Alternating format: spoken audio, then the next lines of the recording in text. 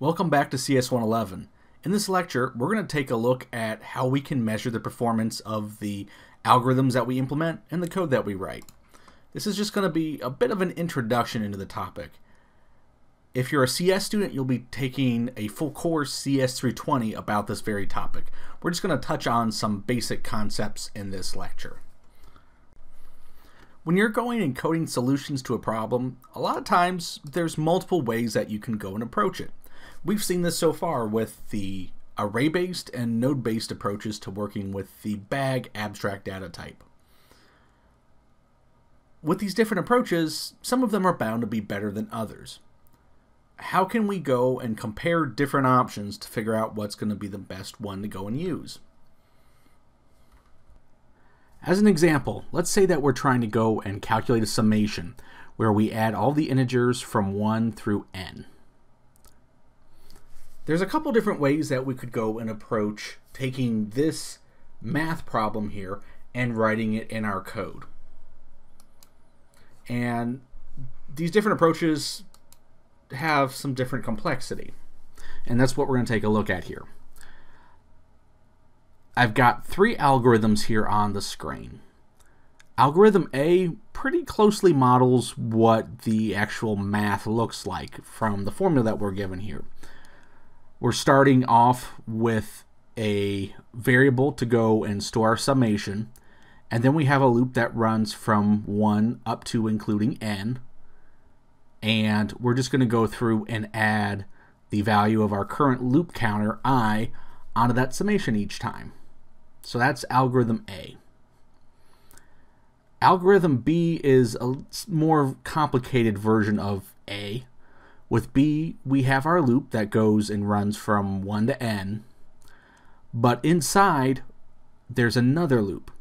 Rather than just going and adding I to the value of sum, we have this loop that goes and runs up to I times, and it's going to go through and add 1 each time onto the summation. Algorithm C goes and does a little bit of math work for us here.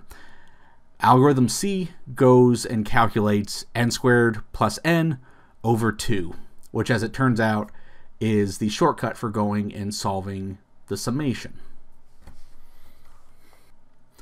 When we're going and trying to evaluate different ways of solving a problem, especially when we're trying to compare different ways, there's a couple different factors that we might want to consider. Some of these are going to be more human factors types issues, and these tend to be a little bit more subjective in how we might measure them. Others are going to be more computer science flavored, and these ones will have some pretty objective ways of going and measuring them. On the subjective side of things, one good place to start is to take a look at how we would go about implementing the problem and seeing if that resembles sort of how the problem is posed to us. Do we have a case here where we can kind of take the problem and easily convert it to pseudocode that we can go and implement? If so, that's going to require less prep work and planning on our part, so that can go and speed up the implementation of the problem. Kind of related to that, we might want to consider how hard is it to actually go and implement the solution once we have it designed. Is it something that's pretty straightforward to code, or is it something that's going to be complicated and going to be harder to code, and then also something that's going to be more challenging for us to go and test and debug if there are problems? The other thing to keep in mind is how hard it's going to be for somebody to be able to understand your solution. We've all run into these cases when we're, looking at sometimes our own code or other people's code, where we come back to it in the future and you just kind of sit there and scratch your head trying to figure out what exactly is happening.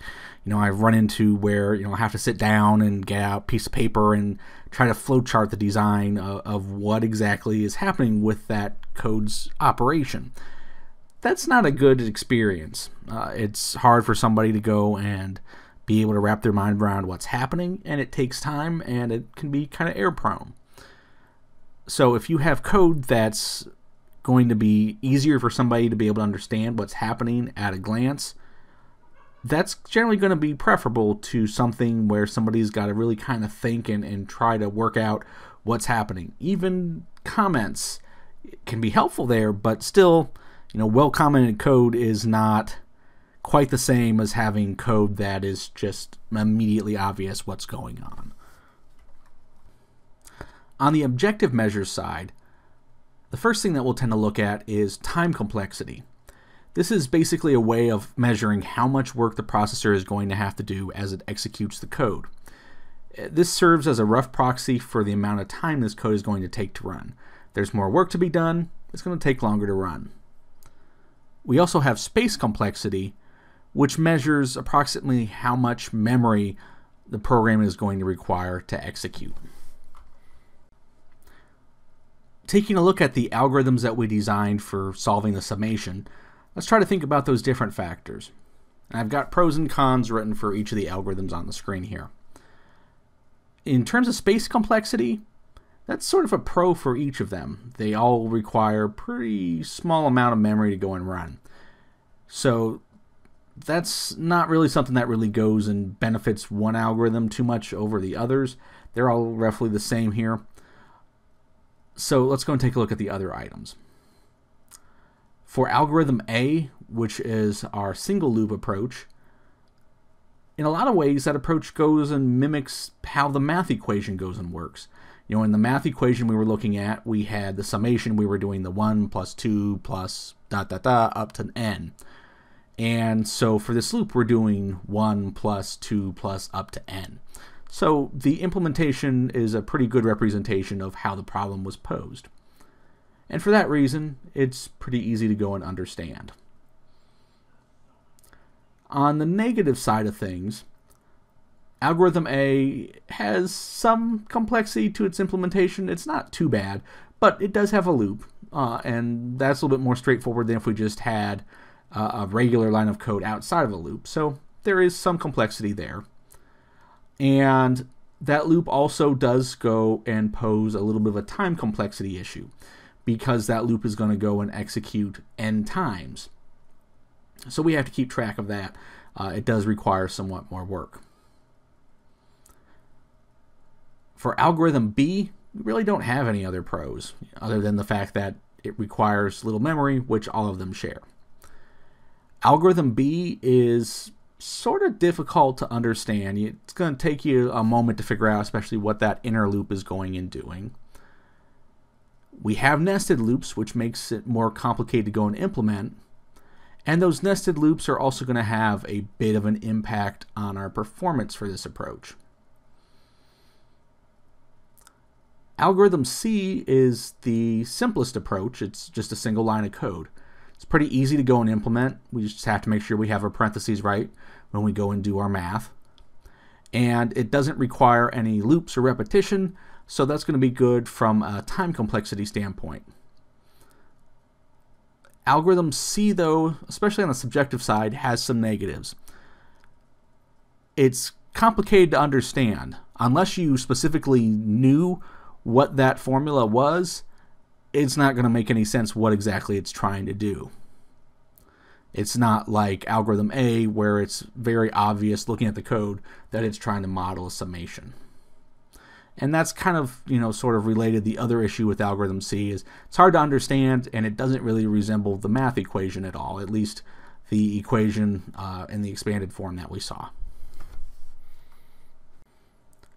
We can take the pros and cons that we identified and try to use those to kind of rank the different approaches. So what I've done here is for each of the algorithms, I've figured out which of the measures it was the best on, which ones it was the worst on, and then all three of them were the same on space complexity. So I just kind of listed those as being the same for each of them. Algorithm A is good on the human factors types of issues. It resembles the item that we're trying to model, our summation formula, and it's pretty easy to go and understand. It's not the worst on anything in terms of the time complexity. It's not the worst there. In terms of the actual implementation complexity, it's not the worst there. B is for both of those. So A's, good on some things, about the same on some other things, and it's not worst on anything. B isn't really good on anything. At best, it's a tie with the space complexity. And we said that B has the worst ease of implementation because of the nested loops, and the worst time complexity also because of the nested loops. C, since it's just a single line of code and it doesn't involve any loops, it's easy to go and implement, and it performs the best with regards to time complexity. C doesn't do all that well on the human factors issues, though, because it doesn't really resemble the item that we're trying to go and model. It doesn't really look like the summation problem, especially when you see the expanded form of it.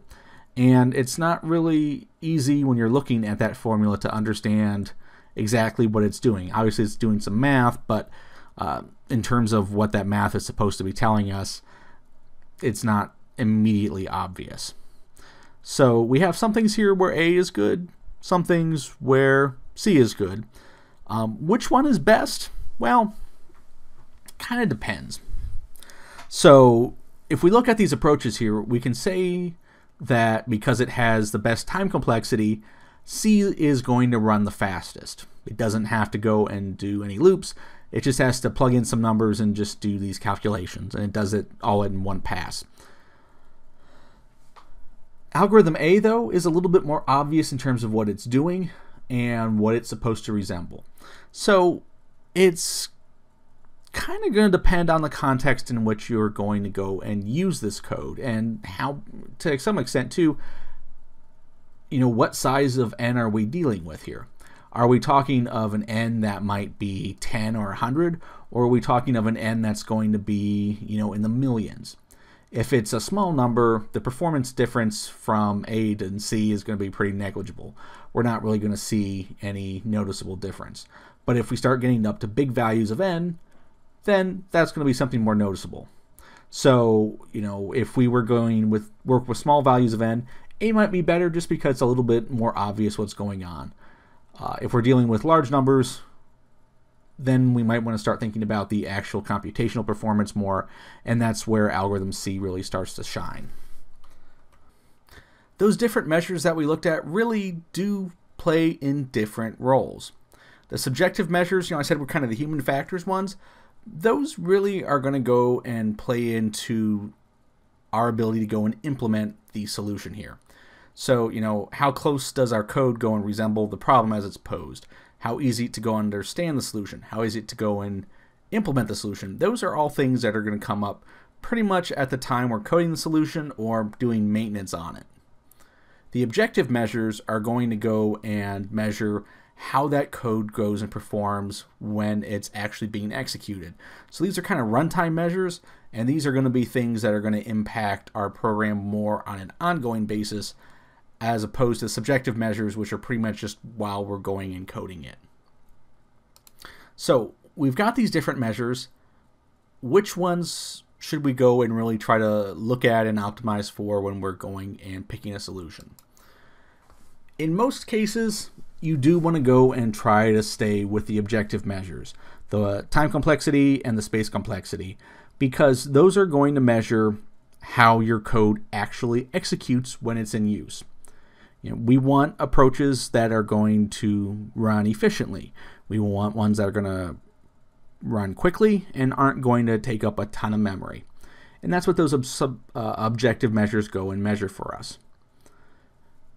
If you're dealing with a small project, though, like with the example here with summation, if we were dealing with small numbers, then you might want to go and think more about the subjective measurements. If we're dealing with values in terms of how much data we're going to be processing, where the value of n is small enough, those performance differences in terms of time and space really aren't going to be all that significant. So being able to understand the problem can be a little bit more beneficial, and also being able to understand the problem better might go and save us development time. So if I can go and save an hour or two of development time, and it's only going to take a second for my program to go and run longer, that might be a worthwhile trade-off, especially if it's a program that only gets run once a month or something like that. There is a trade-off for the development work that can sometimes be required to go and optimize the actual execution performance of our programs. If you've got cases where you have multiple approaches that have fairly similar time and space complexities, sometimes the subjective measures then can really be useful as a tiebreaker. Just, okay, I've got two of these that are going to perform fairly similarly in terms of when they're actually executing, which one's going to be easier for me to go and code up. That would be a good case to go and use the subjective measure, trying to do as a tiebreaker. Let's dive a bit more into those objective measures and see how we can figure out the space and time complexity of our algorithms. When we're going and taking a look at the complexity of an algorithm, basically what we're doing is trying to approximate how many resources it's going to need. With time complexity, we're looking at processor power. Time complexity is essentially how many instructions the processor is going to have to execute in running your code. This is often related to, but not quite the same thing as how many lines of code you have. In your code, you may have multiple instructions in the same line. You can also have cases where you have one function call or something in your code that, when your code gets compiled, breaks apart into many different instructions that the processor actually has to go and run. You're not necessarily going to be able to accurately calculate how many instructions your program is going to run, but that's okay. We're looking for a ballpark. And for that sort of purpose, working with just counting how many lines of code that you have can be a reasonable proxy. Space complexity is basically how much memory our program is going to need to have allocated to it for it to be able to run. Space complexity is something that used to be a lot more important in the past than it really is today. With earlier computers, even up through depending on what sort of application we're looking at, sometimes even for desktops up through the 90s, space was pretty limited. You only had, a couple hundred kilobytes of memory or maybe a couple megabytes. And that RAM, in addition to being fairly small in size, was also really expensive. So you wanted to make sure that you were as efficient as you could be with using that memory. Nowadays, we really don't have to be. Even your average run-of-the-mill laptop is going to have several gigabytes of memory nowadays, and memory is pretty cheap. You can go and buy a stick with a couple gigs for about $30. So since memory is pretty widely available and inexpensive nowadays, having to be really super efficient with it isn't normally that much of a problem.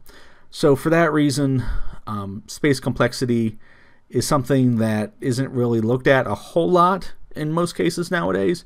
There's more of an emphasis on the time complexity side of things. Because even as processors have gotten faster, we can still go and compare the relative performance between different approaches. So everything might be faster, but some things are still going to be faster than others. Let's take a look at the time complexity of our different algorithms here. For this, I'm going to do a really simplified count. I'm basically just going to look at how many different math operations we're doing here. And even amongst that, we're going to simplify things. I'm not taking a look at going and working with any of the overhead associated with the loop or the original initialization of these variables. I'm just taking a look at, how many times are we going through and updating the sum variable. If we take a look at algorithm A, we're looping for n times. So we have n additions.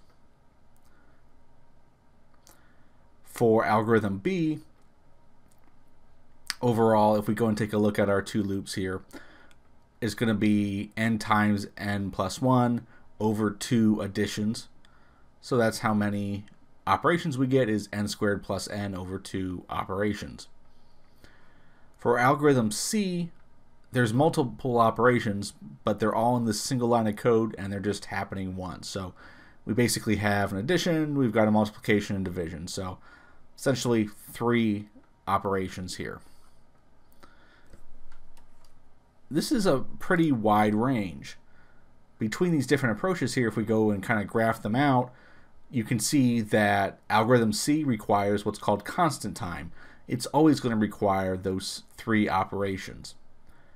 The other approaches are going to have a variable number of operations required depending on the size of n. For A, it's going to grow linearly. So for every increase of 1 in n, we're going to have an increase of 1, roughly, in the number of operations required.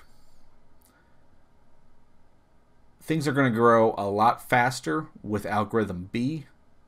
Our curve is going to look sort of like a curve for n squared.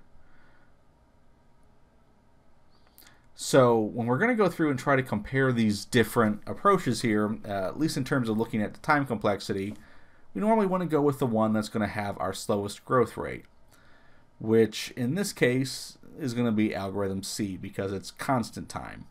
It doesn't really have any growth. For figuring the space complexity, what we're going to do is figure out what the peak memory usage is of our program here. So at any given point during the execution, what's the highest amount of memory that we may need to have allocated? And there's a couple things that we want to go and keep in mind as we go and take a look at this. If we have cases where we're going and creating variables that, for example, are limited to the scope of a loop, or like we go and call a function or method repeatedly inside of a loop, that variable, that memory, is going to have a limited lifetime. It's going to go through and just last for that one iteration of the loop, and then that exact same memory can be reallocated and reused for the next iteration of the loop. So, if I go through and create a variable inside a loop, it doesn't matter how many times I run that loop. I only need enough memory to be able to create that variable once because I can just reuse it. Some other things to keep in mind here. If we're going to go through and pass items by reference, so this is essentially any sort of object, we don't have to go and recreate that item each time. We're going and passing the address of where that item lives in memory. So we need a little bit of space for each of the time we're going through and passing it just to keep track of that memory location. But we don't need to go through and recreate the item. So if I have, a megabyte size string, I only need to have, say, 8 bytes for a 64-bit operating system to keep track of where it lives in memory. That's what I'm actually going through and passing. I'm not passing the full 1 megabyte every time. I'm just saying this is where it's at, where you can find it.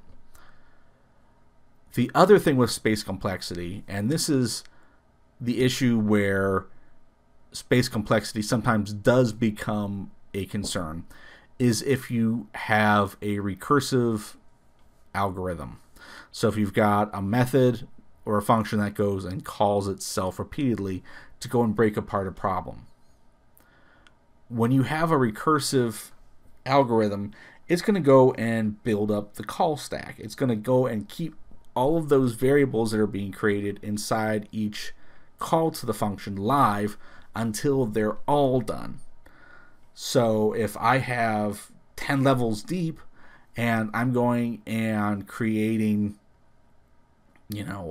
let's say 5 megabytes worth of data at each level, I need to have 50 megabytes worth of space available to go and use for that data, because it's going to go and keep each of those levels memory alive until it gets to the point where we stop breaking apart into smaller things and we start returning values.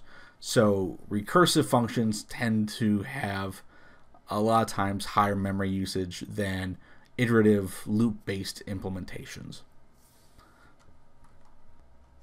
If we go and take a look at our algorithms here, we can pretty easily figure out what their space requirements are just by looking at the variables that we have. All of these algorithms are pretty space efficient as far as things go. Some of them take up a little bit more than others, but really we don't need a whole lot of memory. We need to have space for keeping track of our sum, and I'm going to assume that we have a 4-byte integer. So I've got 4 bytes for that, we've got 4 bytes for n, and then on A and B I need some extra memory to keep track of my loop counter variables, but at most we're looking at 16 bytes worth of memory here.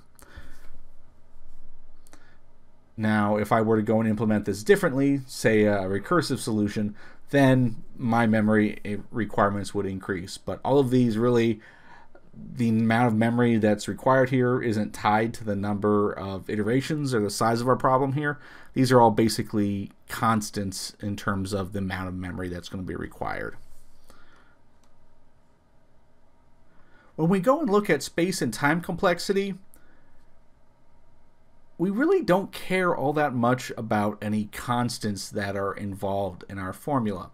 If we have anything that we're going and multiplying stuff by or going and adding, we really just can safely ignore those because they're not going to have a significant difference in the rate of growth that we're going to see from the time or the space that's required from our algorithm as we go and grow the problem. It's really n to whatever power is highest that we're going to be most interested in. So if I go and take a look at algorithms A, B, and C from earlier here, A, we already said was just n, so n is really kind of the part that we're interested in here. For B, it's the n squared that I'm most interested in here. The /2 here where I'm going and doing the division, that doesn't really matter. The plus n, that's not going to have a whole lot of impact compared to the squared factor here. So this is really something where we're going to say the growth is kind of on the order of n squared. For algorithm C, this is going to be what we're saying as a constant value here. So we're going to say that it's on the order of just 1. It's not going to go and vary with the size n of our problem. It's always going to stay the same. In those cases, we're just going to go through and say that it's a constant time or constant space. It's going to be just kind of on the order of 1. Whether we're speaking about time or space, the growth rate that we're looking at from our algorithm really has a huge impact, especially as we start to get to larger values of n, reflecting the size of our problem. So if I have constant time, I'm just looking at 1 unit or this times or plus a constant multiplier for each of these different cases here, regardless of the size of my problem. Sometimes you'll see where problems will go and grow by a logarithm, and when we're looking at logarithmic rates here in the computer science context, we're saying base 2.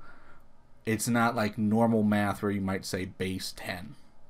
In CS context, it's going to be base 2. Logarithms grow pretty slowly, a lot slower than just n, which is going to be our linear growth. Things can grow really quickly once you start getting into exponents here. So if we start squaring or we go through and start tripling things, our values are going to start growing pretty quickly. When we get into going and raising 2 to the nth power or factorial, our stuff can just completely balloon. And this really starts to matter. Because let's say that we have a problem and we just double the size of our problem here. If we go and start off with something that is, let's say here, n as the growth rate of our problem, we go and double the size of our problem, the number of operations that we have to go and do doubles. But when we get above n, the number of operations that we have to perform starts to increase a lot faster. So it can get to the point here where just going and doubling the size of our problem squares the amount of work that we have to do. When we get up into these sorts of rates here, our programs can really grind to a halt very quickly. We really want to try to avoid solutions that especially are 2 to the nth power. Those ones just do not scale at all. And even some of these ones here where we're looking at anything more than about a factor of 2, we really want to try to avoid with our code here. To kind of give you a little bit of a comparison of how things are going to grow, let's say that we have a program that has 1,000,000 items that we need to go and process, and for the sake of argument here, we'll say that it takes 1 operation to process each of them, and we can do 1,000,000 operations per second. So if we have a growth rate of n, our program can run in 1 second. If we have something that grows slower than n, if we have constant time or a logarithm, it's going to take a fraction of a second. If we're even up to, say, like n log n, we're still dealing with numbers of seconds. But beyond that, the time required really starts to become a problem.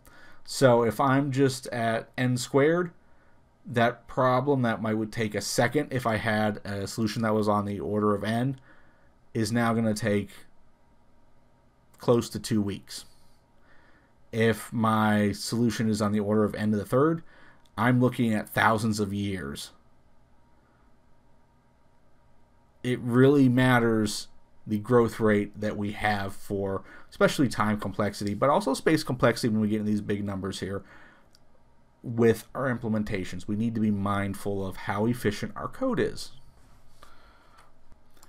When we go and evaluate the time or space complexity of an algorithm, we're generally looking at the worst case, and we want to get an upper bound on how many operations could at most be required to go and execute this code, or how much space at most might this algorithm need to have allocated in memory. Big O notation is what's used to go and represent this upper bound. With big O notation, we're going to say that we have our algorithm, which in this case here is going to be represented by this function f. And we're going to say that it's on the order of big O of whatever our growth function is here. So we can say that it's got an upper bound of n squared. When we go and put the part inside of the big O here, the part inside the parentheses, we're going to omit any constants or anything that we're going and adding. Like we were talking about a couple slides ago, those really aren't going to have a significant impact on our growth rate. We're going to go through and really just focus on what's happening to n. From a mathematical standpoint, we say that a function, or in our case here, algorithm, f is big O of another function, g, if there exists a real number c and a positive integer capital N such that f is less than or equal to c times g of n for all n values of n that are greater than capital N. Basically what this means is that there's some sort of constant here that allows g of n to go and serve as an upper bound. And this can really be a fairly loose upper bound. As long as it's, above the actual answer here in terms of what f of n takes, it is an upper bound. So I could have something that basically runs in n squared time. Technically, n to the third would be an upper bound for that. Not a great one, but it still is. So just as a reminder here, the big O of g of n represents our upper bound, and we do want to go and omit any constants or minor variables, where we're going through and doing like plus n when we go and write things in big O notation. We're really just focused on the part that goes and drives the growth. So for example, when we were looking at algorithm B, which we said was n squared plus n over 2, that one would be big O of n squared. The n squared in our number of operations is what's really going and driving the time complexity for it. Where big O notation goes and represents the worst possible case for space or time complexity, there's also big omega notation, which is the best possible case. Big omega is going to represent the lower bound of complexity for our algorithm. Since it represents the best possible case, and that may not be a representative case, we tend to not really use big omega all that often. We're really more concerned with how our algorithm is going to work on an average situation, or at worst, rather than how it's going to do in the best case, which may be exceedingly rare. There's also big theta notation, where big theta of g of n represents a tight bound. So it's going to be both an upper and a lower bound.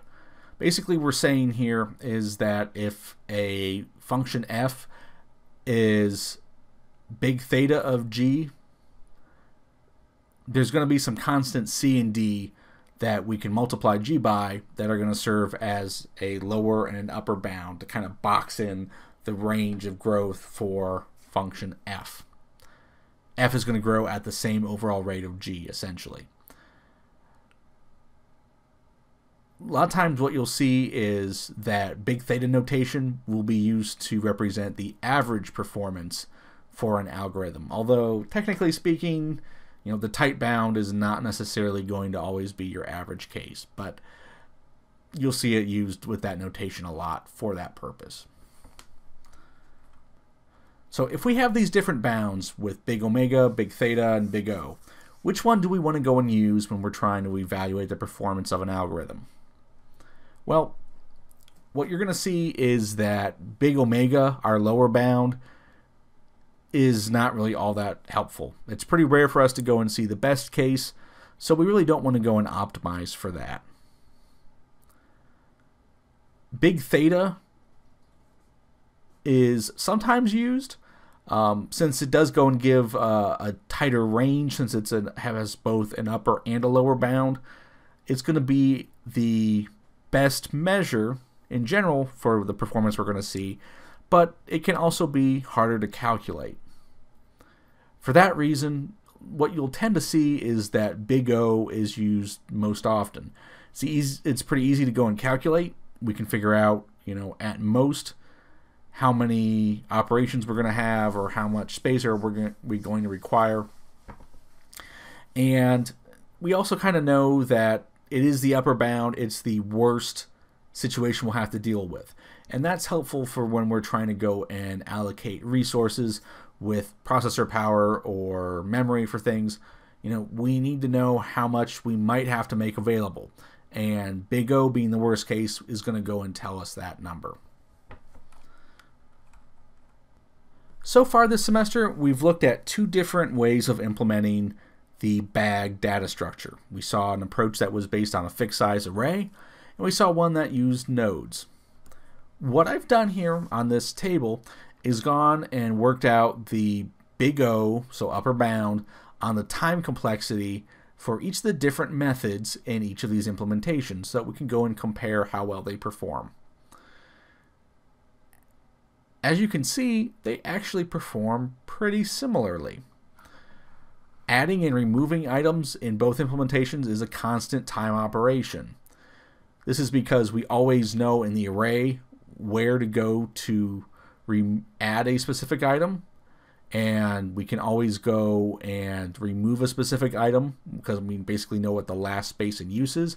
That's where we're going to add and remove. For our node-based implementation, we're always adding and removing from the front. If we're trying to remove a specific item, it's big O of n because we have to go and search through n items to figure out which one we need to go and remove. Clearing requires us to go and do n calls to remove, so it's big O of n. Count is a constant time operation because we're going through and keeping this counter variable updated as we go and do our other work. So figuring out if we have anything left or what our current count is, these are both constant time operations. Finding out how many of a particular item we have is a big O of n because we have to look through n items. Figuring out if we have any of a particular item is also big O of n because we may have to go and look through n items. And converting our bag to an array requires us to go and copy over n values, so that's big O of n. So everything here between these two implementations essentially runs in the same time. And this is a pretty unusual situation. The fact that they both run in the same big O of time for each of these different methods basically means that our implementations are roughly as efficient as each other. Now, there's different advantages to them. We know that the node-based implementation has some more flexibility in terms of not being tied to a fixed size, but at least with time complexity, they're both pretty comparable. Oftentimes, especially as we start to work with other types of data structures, is you'll see that different implementations are different with their times, and that the complexity of different methods may vary. So you might have some approaches that are going to be faster at doing insertion, and you might have some approaches that will be faster, for example, at going through and calling contains, depending on what type of data structure we're working with and how we're going and implementing it. When you get into that sort of case, there are some trade-offs. And one of the things that you're going to have to look at as a developer is figuring out what you're trying to do and what the likely balance is going to be between these different operations. If we're going to go through and just store a lot of values, and it's going to be pretty rare for us to go and try to retrieve any of them, or at least, retrieve particular ones of them, then we probably want to go and choose an approach that has a fast insertion time over one that has a fast search time. But if we need to be able to locate items quickly, then maybe that fast search time is going to be more useful. Implementing solutions for problems in computer science is rarely a one-size-fits-all solution. There's different trade-offs that we've got to balance. And being able to understand the complexity of an algorithm, being able to take a look at it, the big O values for it, gives us one way that we can go and compare the different alternatives that are available to us to figure out which one makes the most sense. This lecture has an accompanying participation assessment in eCampus. There are 3 questions, and you'll have 15 minutes to complete it. You need to work by yourself. You may go and use any of the course resources that I've provided with the slides, the lecture video, and sample code. You can also use your textbook and any notes that you've taken. You're not allowed to use the internet or anything else. That's where we're going to end things for this initial look at performance of different types of algorithms. We'll be revisiting this subject throughout the course of the rest of the semester, and you'll learn a lot more about it when you take CS 320. If you have any questions, please join the Q&A session or send me an email. Thanks, and have a great day.